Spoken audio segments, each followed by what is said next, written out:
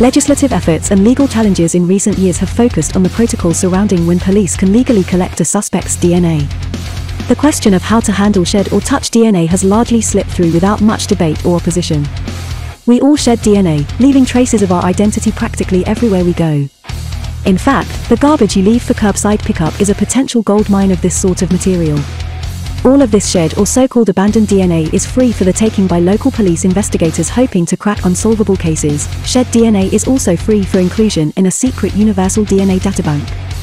What this means is that if you leave your DNA traces anywhere a crime has been committed, you've already got a file somewhere in some state or federal database.